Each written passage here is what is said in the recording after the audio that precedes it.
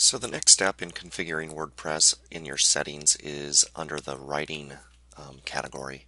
Let's go take a look at that. We're going to fiddle with the settings, press this, post via email, remote publishing, and update services. So let's go take a look.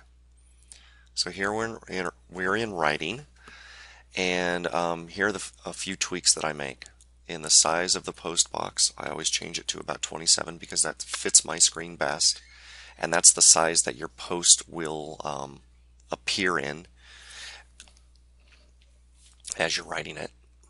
I always leave these as default. All this stuff is default.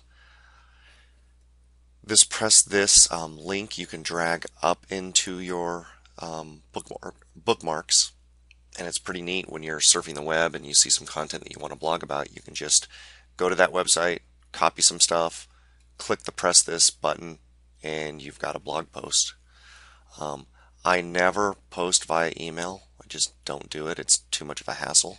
However, I do a lot of remote publishing through a Firefox add-on called ScribeFire, and you can just look it up. So I click both of these. That enables remote publishing. And then the most important part here is in update services, I delete that and I go over here to my ping list, which I'm going to give to you as part of the package. Copy that, paste that in there, and save changes. And that's it for the writing settings.